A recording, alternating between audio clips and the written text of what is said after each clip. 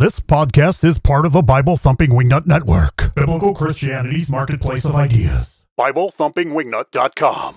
Hello, and you're listening to Polemics Report for May 29, 2019. This is your host, J.D. Hall. This is the program we hope will be glorifying to God, convicting the sinners, and edifying to the saints, a program with sincere questions and biblical answers. Thanks so much for listening in. By the way, do you have a sincere question and do you desire a biblical answer? Find a local church. Be a church member somewhere. Quit being such a pagan. Put your name on a church roll. It's just a piece of paper. It's more than a piece of paper, critical voice in my head. It means commitment. It means family. It means koinonia fellowship. These things are all important. So the best place to get your sincere questions answered with biblical answers is your local church. But if that fails you, then send us an email, jd@pulpitandpen.org, and we'll answer the question to the best of our ability, and I might even read it on the air. Thanks for supporting us over at Patreon. You can give $5.95 a month, $34.95 a month, or $49.95 a month for different levels of gifts. And by gifts, I mean stuff that we give you to bribe you to give us money. Because believe it or not, there are not always sponsors who want to be associated with the kind of work that we do. And so we had some of our ad sponsors cut out from underneath us because of the social justice warriors over at the Gospel Coalition and Kyle J. Howard calling for a boycott. So we do rely on our Patreon subscribers. And by the way, if you support us, your first month you'll get 5 theology books. And after that, 1 or 2 a month, every single month from Crown and Cross Books in Indiana. A great resource. And again, thank you to our sponsors, Crown and Cross Books, the Reformed Gear Store. And if you're listening on the Bible Thumping Wingnut. Also, I have a new sponsor. Hold on a second. I'm supposed to be advertising something else. Give me a second and I'll tell you, because you want to know about it. We are advertising the Metropolitan Tabernacle of London, their School of Theology, Tuesday the 2nd through Thursday the 4th of July. The theme is the true dynamism of the local church. It is a conference for pastors, Christian workers, and students. Again, the Metropolitan Tabernacle in London. That is Spurgeon's church, pastored by the venerable, no, I shouldn't use that word. It smells Catholic. The Reverend Pastor Peter Masters, wonderful human being. I hope to one day get there. And so if you are over the pond or would like to go, the Metropolitan Tabernacle London School of Theology, Tuesday the 2nd through Thursday the 4th of July, the true dynamism of the local church. We have a few different news topics to get to today, so let's go to numero uno. There we go. Why the SBC should say no more to Beth Moore. This has caused quite a stir in the blogosphere out there because Josh Bice, the G3 coordinator, who seems like a fine human being, wrote a post in which he said why the SBC should say no more to Beth Moore, and it's got quite the attention from people who don't like it in particular. How dare you, sir? Tell us something that Pulpit and Pen has been saying for 10 years. And so Josh Bice wrote this, and I just, before I cast shade, before I throw out shade, let me say it's actually a very good article. It's actually quite good. And it talked about her Twitter response to Owen Strahan, is it Strahan? Strahan? Strachan?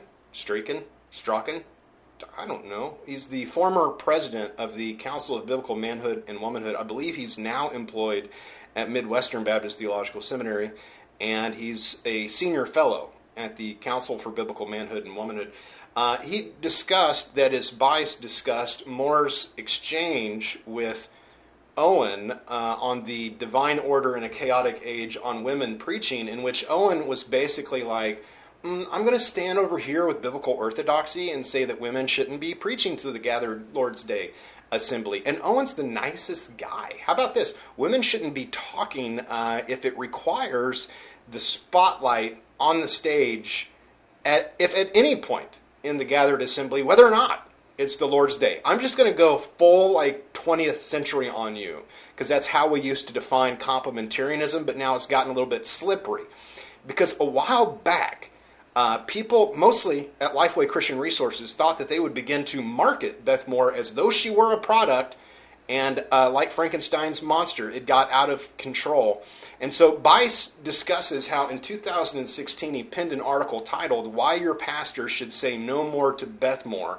So to be fair, Bice was saying it at least in 2016, and he discusses two primary reasons why Southern Baptists should say literally enough of Beth Moore. And all God's people said, just Southern Baptists? I mean, to be fair, he's targeting the audience to Southern Baptists, but no evangelical should be listening to that crazy-eyed prophetess. Nobody. And so he discusses these two primary hang-ups with Beth Moore. The first is the charismatic associations that she has, and particularly her view of the gifts, in which, by that I mean the charismatic or the apostolic sign gifts, signs of a true apostle, signs, wonders, and mighty deeds, 2 Corinthians chapter 12, verse 12. And so she's basically claiming direct divine revelation from God. This is what we would call a sign or a wonder, because it is a prophetic gift that is given in the Scripture by the apostolic laying on of hands. So both apostles and those who the apostles laid hands on or upon in the New Testament could hear directly from God, like the prophet Agabus. The problem is Beth Moore claims to have this power. And in Southern Baptist circles, there is still occasionally a raised eyebrow. We call it the skunk eye. Like, what? What?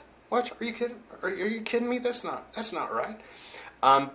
But for the most part, let's be honest, SBC stands for slowly becoming charismatic. And it's not really that slowly, but she has these associations with women who are even worse than she is, like Joyce Meyer, like Christine Kane, like Ann Voskamp, basically like those women promoted at the Gospel Coalition. Did you ever think you would live to see the day if you were around in Reformed evangelicalism in 2008? Did you ever think that you would live long enough to see the day that Beth Moore would not only be accepted among the evangelical intelligentsia? I'm talking the highfalutin, super smarty pants. They're smarter than the rest of us, like Ed Stetzer and Tim Keller, Russell Moore. Did you ever think that not only you'd live to see the day that she would be accepted, but that she would be the prized cash cow of Bashan, a golden calf that you shouldn't touch or ever criticize? She is now. Also, ecumenism, he brings up. And yeah, I don't think that there was, if you're a professing Christian, it doesn't matter what strain of heretic you are, as long as you profess Christ. It doesn't matter if you possess him. I guess there's more than two. So the third one would be SBC and women preachers. And that is, hey, y'all, last time we checked, Southern Baptists weren't into lady preachers.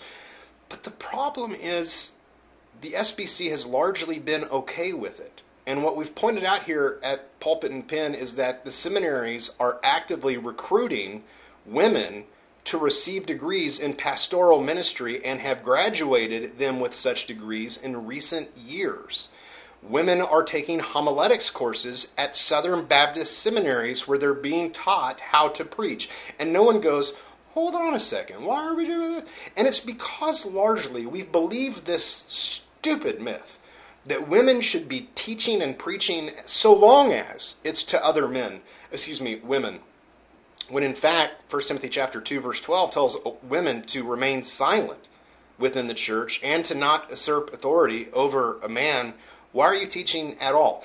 Why is there this notion that women must learn from other female preachers?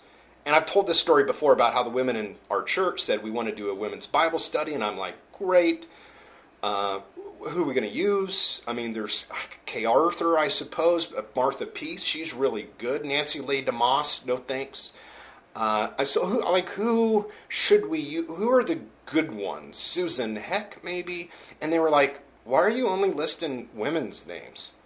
Well, I don't know, it's a women's Bible study. Well, I would think that you would want to learn from a woman. And they looked at me like I was a freaking space alien. They're like, no, we were thinking more like Sproul. MacArthur, or, and this was their idea, you. Yeah, because it doesn't make any sense that women need to learn the Bible from other women, because God established the home in which the father/husband are to be the primary spiritual leaders of the home, in which women are learning from their husband. If you have a question, keep it to yourself, ask your husband later at home. And at church, they're learning from elders who most of us in the SBC still acknowledge are men. So why can't women learn? Why must women learn from other women?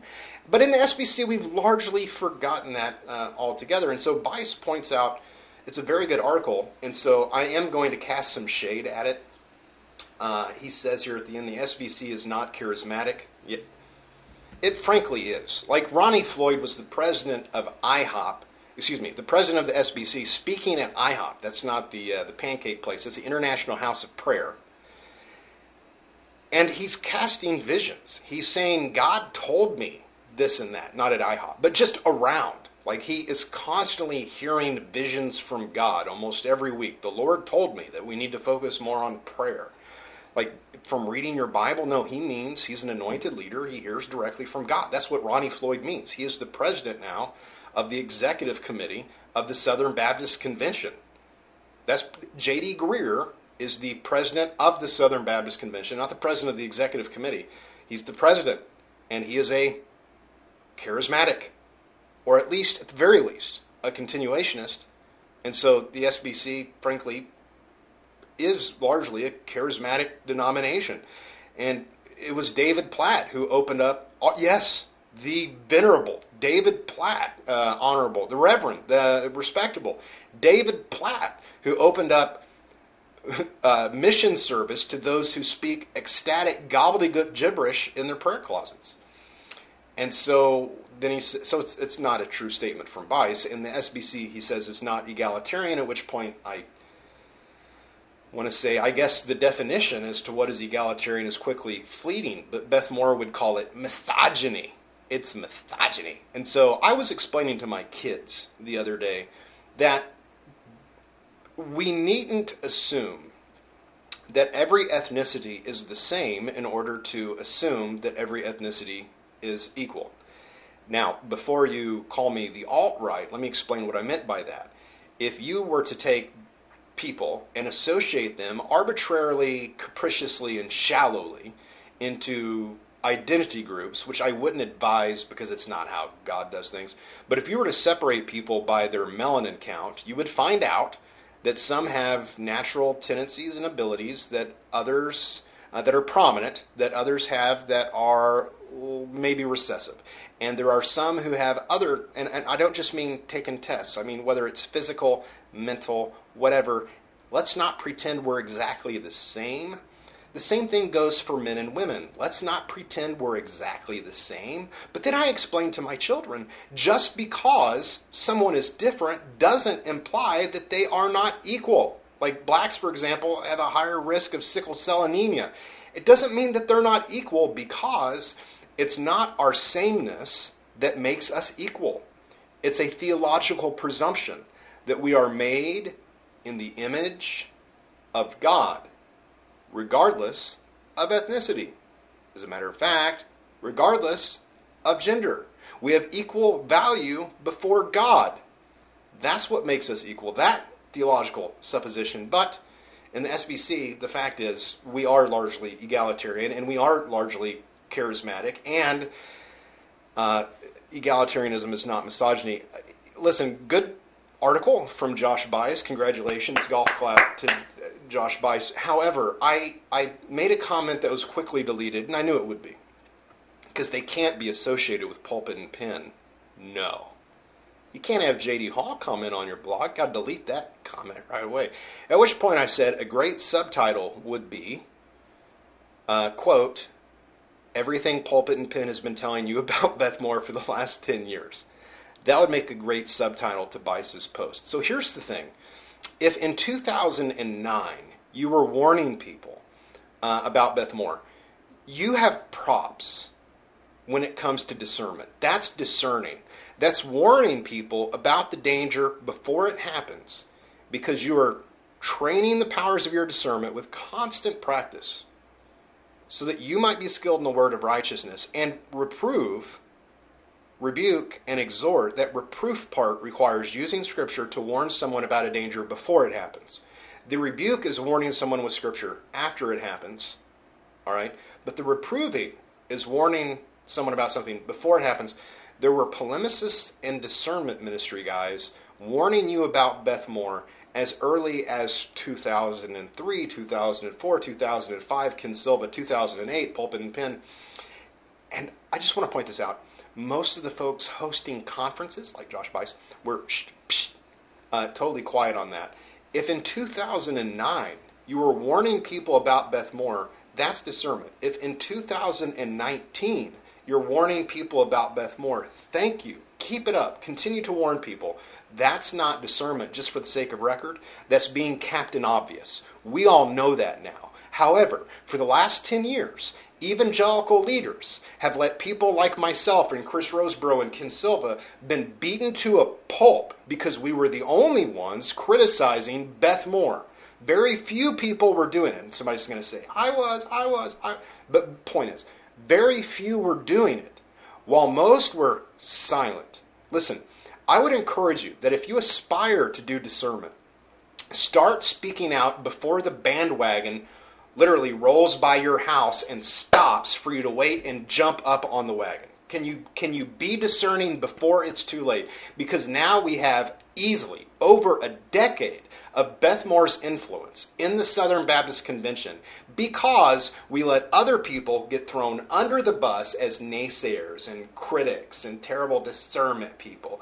And now that's why your claims, your concerns, your issues now, frankly, are largely irrelevant because it's just what we've been writing about for 10 years. Everyone already knows the danger of Beth Moore. So let's go to the next post, numero 2, and that is Jim Baker. Let me check in with the admins real quick. All right. By the way, thank you to the admins, the editors, the contributors, all of you at Polemics Report and Pulpit and Pen for doing what it is that you do. If you'd like to volunteer, that would be great. Send us an email volunteer@pulpitandpen.org. If that doesn't work, I think that works. If not, talkback@pulpitandpen.org and say, hey, I'd like to volunteer. Join us in the Pulpit Bunker. That's a closed group, but all you have to do to join that is ask this article. Absolutely. I don't even know what to do with it, honestly. Jim Baker, government agencies go after Trump like they went after me. Do you know anything about Jim Baker? We'll get into it. This is from Charisma Mag. If you've been keeping up with the news lately, you know government agencies love to attack President Donald Trump. True story. Just recall how Democrats brought up false accusations about him colluding with the Russians during his election campaign. Thankfully, the Mueller report was a vindication of sorts. Technically, what Mueller said was that there was not enough evidence to exonerate him. That's the quick of it. Which it's kind of weird because as a prosecutor, your job isn't to exonerate. It's just to determine whether or not there's enough evidence to prosecute. So he came in shady. He went out shady. Jim Baker then says he can relate to Trump because when a newspaper exposed how he had a one-night stand, full stop, stop the bus right now. How about this? Rape. Not a one-night stand. A one-night stand is not rape. She accused him of rape. Then he used money from his ministry to stinking buy her off and buy her silence. Furthermore, the ministry money that was used was actually a timeshare real estate scam, Ponzi scheme. It was fraudulent. Then on top of that, there's all the income that should have been taxed that was not. So he was misusing his 501c3 status, his charitable tax exempt status as a quote-unquote church to pay women off for having gang raped them with another dude. Allegedly. Should I say allegedly? He was convicted. No, I shouldn't say. He was convicted of at least the tax evasion part, and it was started by the investigation into what was rape. Not a one-night stand, Charisma News. And so, by God's grace, Jim was in prison only for 5 years.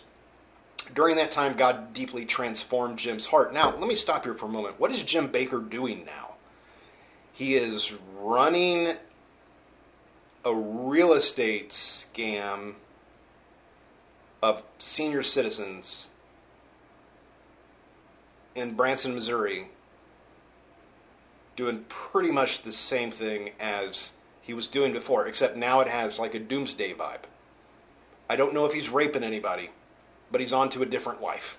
And so this is from Mr. Strang, who was on Jim Bakker's show as they discussed the similarities between he and Donald Trump. Bakker says, Donald Trump and I have so much in common. He had every agency of government trying to destroy him, and a couple months ago he was exonerated. They still don't want him to be exonerated. And so he compares himself to Trump, and he says, when they put me in prison, they brought in the Postal Department, the IRS, every agency of government I could go on and on, he says. Well, that's because you were violating all of those laws, Jim Bakker. So the last thing Donald Trump should want is the most notorious false teaching, alleged rapist. I'm a little bit worried about being sued these days. Probably not by Jim Bakker. This isn't new. If you could just relive the 80s for like the last part of the 80s for a minute. Don't compare Donald Trump to you if you're trying to help him.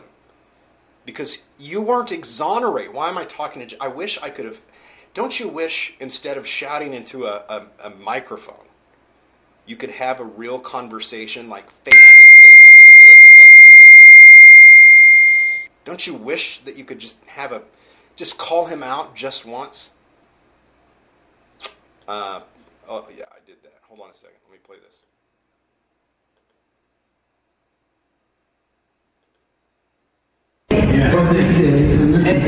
Your dream gave me 50 dreams.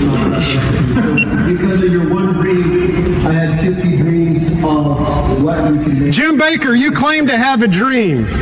Deuteronomy chapter 18, verses 20 through 22 says that if anyone says they're a prophet, but they prophesy something that is not true, that they're a false prophet and they prophesy presumptuously.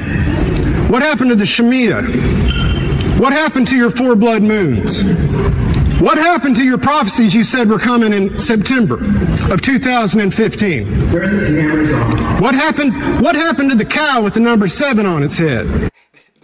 This one was, there was a cow with the number 7 on its head, like it was a spot. I don't know if it was a Jersey cow or what, but it was a spot on its head that roughly looked like the number 7. And so he said this stood for the 7 years of famine because of, Joseph's dream, the skinny cow. And I'm like, why not the 7 years of feast? I don't know why is it the 7 years of famine? Why didn't anybody warn us at the beginning of the 7 years of feasting to start saving up for the 7 years of fasting? Anyways, I went out to my friend's house who had cows, and I found a cow with the number, was it 3? With some number on its head. What does this symbolize? This is called omen interpretation nonsense. So I happened to be there at Morningside. Is that what it's called? Morningside, something. I wrote about it. You can find it online. 89,000 views. So I'm having this conversation. You claim to have had a dream. What happened to the Shemitah year? Where was that great economic shaking that we were all promised? What happened to the 4 blood moons? Where's it at, Jim? Where's it at, Jim? That's his grandson coming down to rough me up. Listen to the men of God. You must listen to the men of God. No, Deuteronomy 18 just said, if you have ever prophesied falsely and it doesn't come to pass, I'm to no longer respect you. I'm forbidden by God from ever listening to anything that you ever said or will ever say again. From now on, I can't trust any prophecy because you've been wrong. And then one of his producers are like, now's not the time to speak, son. No, it's not that time. I'll go. No, don't touch my camera and don't touch my person. So they're like, confiscate his camera. I'm like, yeah, that's not going to happen. So I picked a seat at the front of the crowd because security was in the back, and they would have to wade through a sea of octogenarians to get to me, and they'd have to toss some tables and probably send some old people to the hospital. I think I was the youngest person there by close to 50 years. And so now he's doing the same scam, but to young people, to old people, it's basically the same people he was scanning in the 80s, to be quite honest with you. Literally the same crowd. Crazy. Number 3, third news story of the day. Georgia Church adds a psychic medium to their ministry staff from pulpitandpen.org. Check us out online, pulpitandpen.org. By the way, Facebook throttles us all the time. And so what that means is you don't expect to see Pulpit and Pen just show up in the news feed. You have to go looking for it and go directly to the website too. Not just from Facebook or Twitter, but pulpitandpen.org. Before I get to this, I better get to a commercial break. This message is brought to you by crownandcross.org, where we provide rare books from some of the greatest minds of the Christian faith. We also provide children's books, resources to help your children grow in the faith. Our goal is to help you grow in holiness to the Lord. So please visit crownandcross.org. This message is brought to you by crownandcross.org, where we provide rare books from some of... All right. Sorry. I'm still trying to figure out the technology here. Georgia Church adds a psychic medium to their ministry staff, and you're thinking, well, hold on a second. Bethel's not in Bethel's in Reading. It's not in Georgia. What is this? Yeah. So here's what. My admins are telling me boost myself, lower the video volume, as though I know how to do that. I'll try not to talk over it. Sorry. We'll make adjustments as always. This isn't satire, but it sounds like it. The Vision Church of Atlanta, Georgia, has added an actual, honest-to-goodness psychic medium. Well, there's nothing honest or good about a psychic medium, but she claims to actually be a psychic medium. And they have... Oh, I forgot to put on the podcast sports coat. Sorry, I was told that I look much more handsome in that and professional. Her name is LaCara Foster. And those of you listening on the podcast at Bible Thumping Wingnut can't see it anyway, so it doesn't matter. She claims to be able to communicate with the dead. The church licensed her to the gospel ministry, in theory, and hired her as staff so that she can help parishioners communicate with their deceased relatives. I kid you not. We have a video of LaCara Foster exercising what she calls a spiritual gift. By the way, she said, quote, "I kept my gift of psychic mediumship a secret from my family and friends for a long time." Her dissertation was on why being a psychic medium is actually a spiritual gift of the Holy Spirit. Again, I file it under I kid you not. So here's LaCara Foster using her spiritual gift. A brother? Okay. Your grandmother is bringing him through. Was he troubled in his mind? As opposed to all the people who are not troubled in their mind. Hold on a second. I'm getting something. Do you have back problems? Yes, everyone has back problems. Hold on a second. I'm feeling something. Do you have money issues? Yeah, hold on. I'm starting to feel something. Do you have relationship problems? All right. This is what you call cold reading. Just so you know, this is cold reading. Like, if you listen to a mentalist like Chris Angel, they will explain to you in vivid detail how Benny Hinn and how Peter Popoff and how Todd White do their quote-unquote healing hocus pocus. Well, similarly, a mentalist can teach you how to do what she's doing. This is called cold reading. Yes. Okay. Like, I don't know if he was diagnosed with something.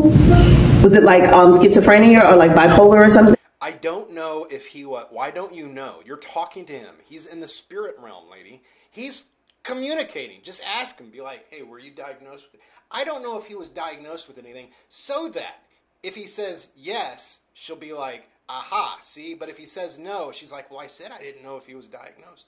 Was he diagnosed with something like schizophrenia or No, PTSD. Okay. and then he volunteers the PTSD. This is like a sleight of hand trick. She doesn't volunteer the PTSD. She volunteered information that was wrong. He then says PTSD, and she's like, oh, okay. Like, I knew it was something like that. He volunteered the information. She provides none of it. Okay. He's just saying like he couldn't get it together. Was he military? Yes. That might have been a clue from the PTSD. Do you see what is happening here? Like, we all get he's got PTSD. Was he in the military? Why not? He was in the military as a definitive. Was he in the military? So you see what's happening here. Oh, yeah. Oh, well, how did you know that? Because you said he had PTSD, and it typically happens from IEDs, you crazy lunatic. So, anyways, in her dissertation, she said one of the reasons she is doing this is she had pursued her doctorate on this topic because she really wanted to understand her gift from the intersectionality of Afrocentrism and Christianity. So don't complain about this, you racists. You're going to have Beth Morris like, misogynist. And then you're going to have Kyle J. Howard who's like, he's a wafist. and you're just going to be shouted out of the room. So don't say anything about it. You alt-right. This is her ethnic heritage. And why the church believes this gift shouldn't be considered a spiritual gift among those listed in the Bible. Well, I know why it shouldn't be considered a spiritual gift among those listed in the Bible, because it's not a spiritual gift listed among those in the Bible. Do I get a prize for this, or cookie from anybody? No. Leviticus 19:31, do not turn to mediums and necromancers, that's people who talk to the dead. Do not seek them out and make yourselves unclean by them. Deuteronomy chapter 18, verse 9 through 12. When you come into the land that the Lord your God is giving you, you should not learn to follow the abominable practices of those nations. And then it mentions them, including those who practice divination, tell fortunes, or interpret omens, or a sorcerer, or a charmer, or a medium, or a necromancer, or one who inquires of the dead. And do you have a male relative? Do you have a male relative? Did he have like what he would call issues? Okay, so I'm talking to him right now, and he says that you're one of the people he knew. Is that right? Okay, and he did something for a living, and he did he work with his hands? Right, as opposed to all the people who work with their feet. And okay, so take that person, right, and stone them to death. Drive them out of the land altogether. A man or a woman, Leviticus 22:27, who's a medium or a necromancer shall surely be put to death. Now, why isn't this one of the spiritual gifts? Because then we'd have to kill you for it. If we were in the Old Testament civil religion of Israel, and we're not. This isn't the body politic of Israel. So thank God for that. Although when Jesus comes back, he might reinstitute that. I'm not sure exactly how that's going to work. But I would say good luck, but luck is probably the wrong word to use with a medium and necromancer and fortune teller. Here's what I want to point out. How is this woman and what she's teaching any different than what is regularly taught at Bethel Church? Those crazy lunatics claim to talk to the dead too. I was having a conversation with Oral Roberts the other day. Smith Wigglesworth came and talked to me in a dream, and they claim they do this soul-sucking necromancy, talking to the dead constantly. They claim to be able to read minds. Is there somebody out there? Put your hand up. Does somebody out there have erectile dysfunction? Put your hand on the television, and you shall be healed. This is the same type of cold reading nonsense that is done by Bill Johnson at Bethel Church in Redding, California. The only difference is he's smart enough not to call it being a medium or being psychic. He just flat out calls it a spiritual gift. So that being the case, let me get to some sincere questions while I'm thinking about it. I'm not going to say his name, but to whom it may concern, I posted in the Pulpit Bunker recently about a situation in which I confronted one of my elders about quoting Ann Voskamp favorably in a sermon. He said he would discuss anything I may disagree with, but would not discuss Voskamp outside the one quote. The file attached, I don't want to get into that. He found it, that is his complaint, to be adversarial and potentially divisive. And I assured him that was not the case. Now, if this was me, I would then politely inform your pastor that you consider the quotation from Ann Voskamp to be potentially divisive. And then I would share your intentions that if he continues to quote women who think that they've had sex with God, that you will potentially divide over that issue. And you might divide him from his paycheck. But here's what I wanted to get to. If you quote someone, you don't have a right. You shouldn't. No, you don't. You don't have a right within the body of the church to say, I'm only going to discuss this one quotation. As though you have found the one quotation from the person that isn't problematic. So we have to be careful who we quote. Do you want... Mike Abendroth did a great piece at his website, which is, what's it called? NoCo Radio, where he says, can we stop quoting C.S. Lewis? And I still quote C.S. Lewis. So I didn't, but infrequently, and I do so with an asterisk, usually. And the point is, it's unfair to say, I'm stripping this quotation away from this smart person, and I'm using it, and you don't have a right to question whether or not that's a good source because of this crazy, insane crap that they said over here. It's like quoting G.K. Chesterton. Okay, he had some smart things. Do you want to promote the Roman Catholicism too, or no, you're not okay with that? So whereas I'm not advocating that a single parishioner or church member should have the ability to censor the pastor. You need to have a conversation about what that person represents.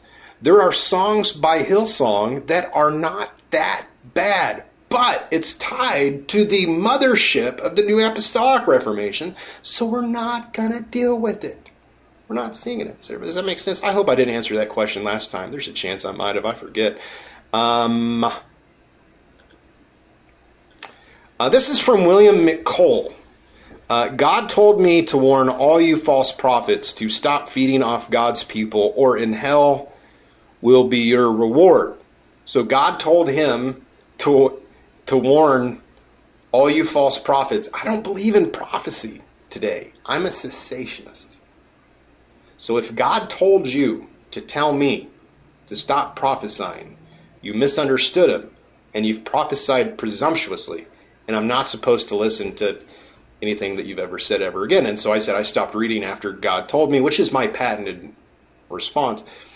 And so something about there is an asteroid that will hit... Oh, I forgot that part. Or I never read it, actually. This is the first time I'm reading it, because I really do stop reading after. I'm reading it for the first time now in the program. There is an asteroid that will hit the Pacific Ocean soon that will be your only warning if you ignore this. Sell that private jet and help people, or demons will come to claim your soul in hell. It's going to be hard when they're burning too. God is tired and ready to reset his creation again. Okay, so God doesn't tire. Just, the attributes of God. And so when I said I stopped reading after God told me, William responded, yet where is the chapter and verse of how God wanted you? Because I asked for a chapter and verse. God wanted you to have a $20 million airplane, at which point I responded, I think you're thinking of someone else. I don't want a $20 million airplane. And he says, look, I don't create my own message. I just deliver it. I think it speaks for itself. Although I would hate to sell my $20 million airplane. This email I thought was funny. I don't think it was meant to be funny. This is from Jennifer. She is a 75-year-old woman. I don't think I know any 75-year-olds named Jennifer. That was kind of forward thinking of your parents. I'll keep it pithy. I'm a 75-year-old woman who was saved and delivered after being involved in adultery many years ago. God took my mess, turned it into a message, and given me a ministry. I knew in my spirit that Beth Moore was a false teacher. My personal goal... Sorry, I'm losing it again. I knew... I'm not making fun. I just thought it was... Okay, I might be making fun, but it's funny. I'm making it funny. My personal goal has been... to be the anus of...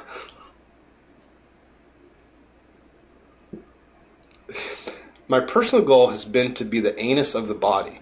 Very important part, but never seen. Everybody needs to be an anus, and I was called, I'm not going to say it, many times when I was growing up. Maybe God took what Satan meant for evil and has turned it into good. And so if every Christian is a body part, maybe she's the anus. And I'm going to make some loving suggestions. Let's go for liver, because it filters out toxins as opposed to the anus that expels waste. I'm just saying, as long as you get to pick, be the liver. What does the pancreas do? I know a lot of people that are appendices. Appendixes? No. Appendicitis would be an appendix. Appendixes. That doesn't sound right. If you can pick anything, don't pick the rectum or anything. I'm going to make a suggestion. The next one is from, thank you for your emails. It keeps me active. Brothers, I am a pastor of a Southern Baptist church in Northern California. I've been made aware of the SBC's shocking unfaithfulness. Do you have any advice for a church leaving the Southern Baptist Convention? Are there certain things we need to do to be removed from their roles? Thank you for your time for the furtherance of the kingdom. I'll withhold the name of the church because that's probably a church decision.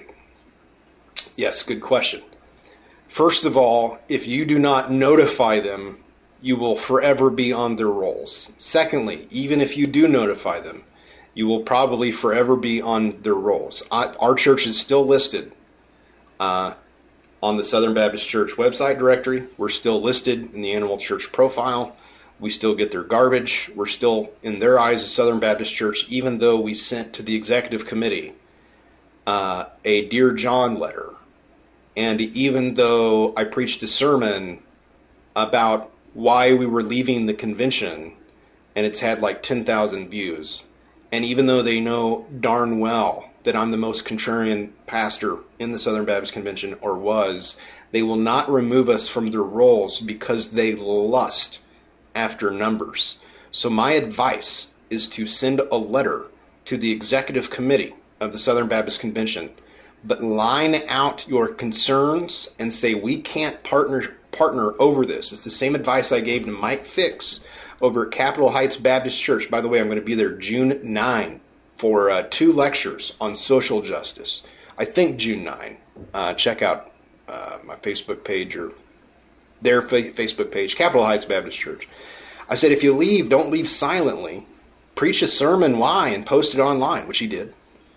And don't go quietly. With your association or state convention, it depends on your association and state convention. It could be a matter of just not sending them money and not filling out the APC, the annual church profile. So listen, the Southern Baptist Convention is like the typical Southern Baptist church that never purges its rolls.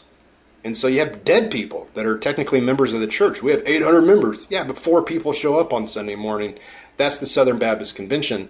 Could you imagine the hemorrhage of the numbers that they presented? Because last week they said, again, the Southern Baptist Convention is at a 30-year low. So not only are they declining, they're declining super fast. Could you imagine the numbers if they didn't fudge and lie about it? If they actually removed the churches that no longer wanted to be a part of the Southern Baptist Convention? I'm preaching at churches this summer, like next month, in the Bible Belt, in July, in the Bible Belt, that are Southern Baptist churches, a string of them, technically, but they have not given to the convention in several years and plan to never show up at a meeting ever again, and do not really personally consider themselves a cooperating Southern Baptist, and I don't think anyone knows. And so there's a bunch of churches who are like, I'm not giving you any more money. We're not doing it. Like, we're not even buying Lifeway literature. We're out. And they're still counting all of them. Now, if you're having a problem with baptism numbers, with new membership, would it not make sense that you would focus on, now hear me out, gospel and evangelism? I know. Evangelism, missions, the gospel.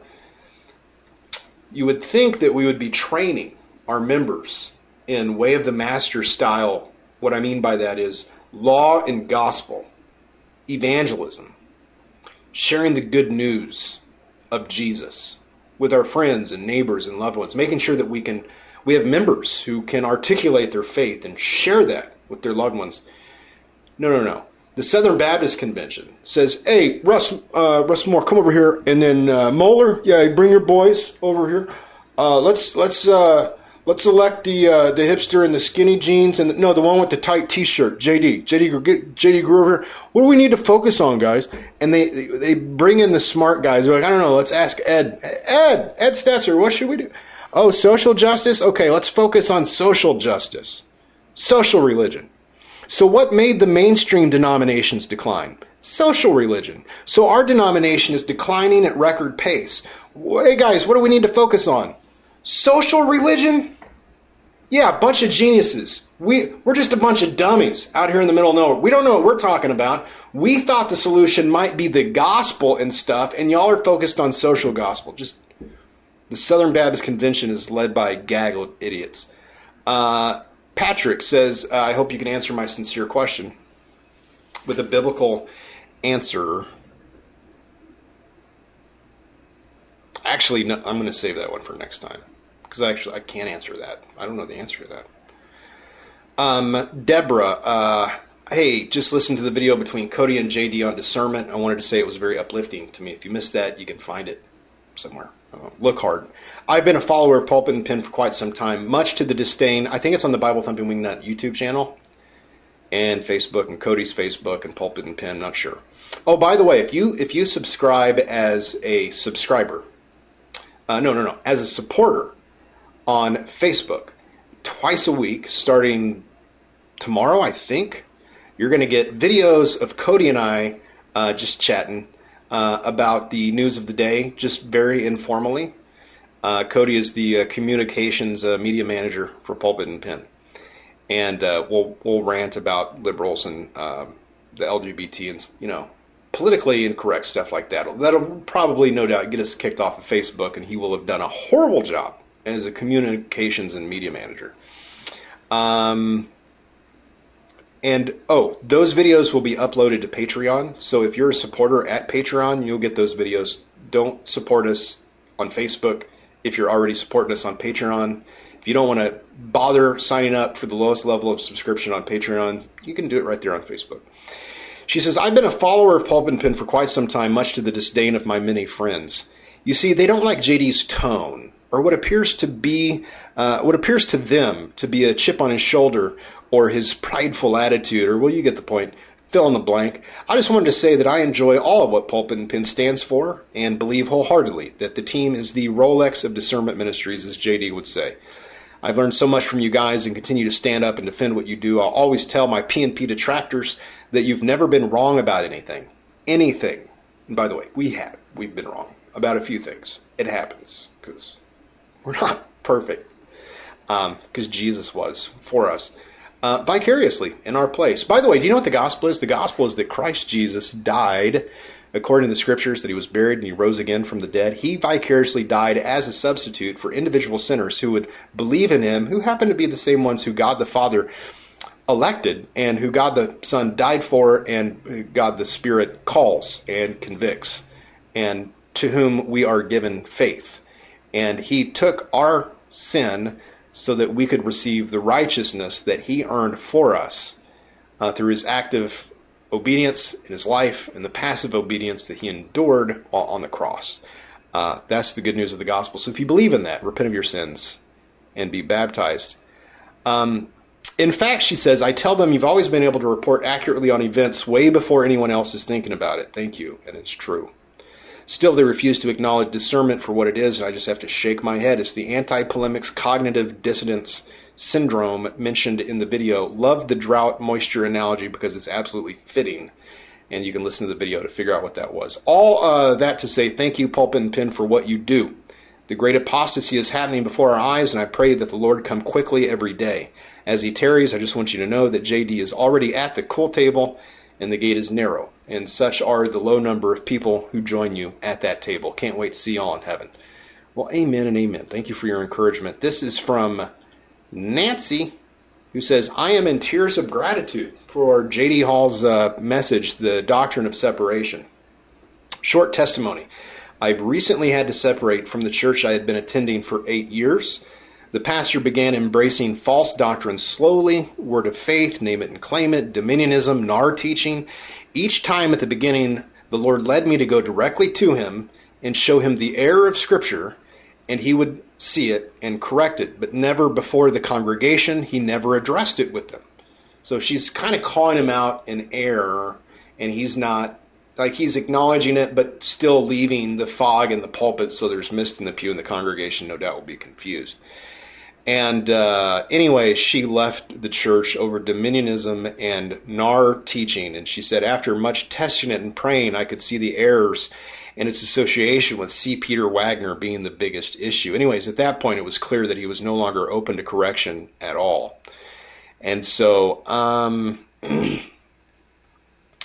I tried to bring her along to cessationism.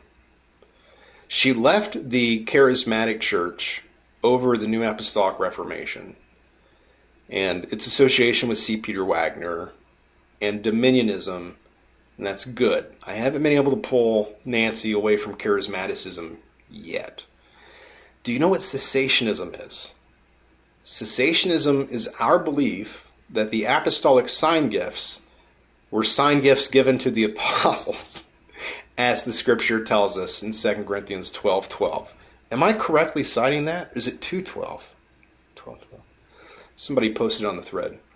We've demonstrated among you signs of a true apostle, miracles, wonders, and mighty deeds, I think is how it's phrased in the ESV.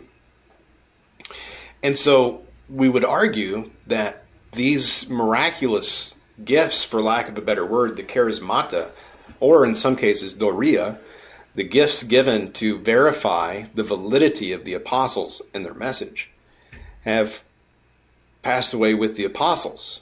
Just as there was a time of silence between Malachi and Matthew, once the Old Testament canon was closed, now we have a time of silence from John, the Revelator, to today because the canon is closed.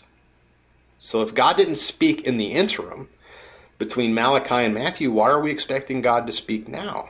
So now when we say, God led me, we need to mean the Holy Spirit led me through my knowledge of Scripture and the illumination of my mind to do this or that, and then add a very careful so I think, or better yet, just say, the Scripture says, and leave it at that, and not make claims of continued prophecy and revelation. So here is my encouragement to you charismatics that say, well, I'm a charismatic, but I'm not one of those NAR charismatics. I would say lovingly, as long as you're a charismatic and that charismatic window is open, meaning that you're a cautious continuationist, you're open to continued revelation, but you're cautious about it, you will never find a church that is immune to charismatic claims. And by that, let me back up. You'll never find a church that's immune to the excesses of the charismatic until you find a church, the charismatic movement, until you find a church that is close to the charismatic movement. As long as you're open to it, the window is open, and any garbage that wants to can just come right into the church. Any false teacher can climb right through the window because you're open to it. Shut the window close it. Be like, okay, listen, here's the rule for our church. If you want to say God said so, you point to a chapter and verse. You say, this is where God says. And then if you feel led to say something, you don't cast that on God the Spirit as though you're inspired, as though you're an apostle. You say, I think, or I feel, as opposed to God said. And when you do that, then and only then do you have this window shut where this garbage isn't going to come in and out. I just say that because over and over and over again, I've got these emails from charismatics who flee a charismatic church that's inundated with the New Apostolic Reformation into a different charismatic church and like, whew, none of that Kenneth Copeland junk here. Who's speaking next month? Rodney Howard-Browne, say what? And then it swallows up that church. And then the NAR is swallowing up churches. It's like trying to run from the great nothing in Never-Ending Story. It's just going to swallow up your charismatic church whole. You have to get out now, leave it all behind, find a church that teaches that God, the Holy Spirit, still convicts us of sin. He still leads us to the knowledge of truth. He still gives us spiritual gifts. He still produces in us spiritual fruit. He still gives us faith to believe. He still, he does all of these roles and things. But there's no gifts designating apostleship because there's, that's right, you guessed it. There's no apostles. So find a good church. By the way, the reason we do this program is for local churches to equip local churches. Are you a member of a biblical New Testament church? It would be our worst nightmare for you to say, after listening to Polemics Report, I've decided there are no good churches. I'm going to stay home. You would be in sin. Go fellowship with those who you have to fellowship. That's the wrong way of phrasing it. Sojourn with those you have to sojourn with. You got to be somewhere. And so find the best you can, be a part of it, and use the spiritual gift of discernment to be the liver of that church, if necessary, excreting waste from the system of the body. And that's why nobody likes polemics, because we're basically the liver. Thanks for listening to Polemics Report, everybody. Support us on Patreon if you can. GoFundMe. The book is almost wrapped up. I'm excited about that. Ungodlymessthebook.com. Check that out there. Support us and share our stuff. Thanks, everybody. God bless you. Talk to you next time. Until then, as always, Semper. This podcast is part of the Bible Thumping Wingnut Network. Biblical Christianity's marketplace of ideas. BibleThumpingWingnut.com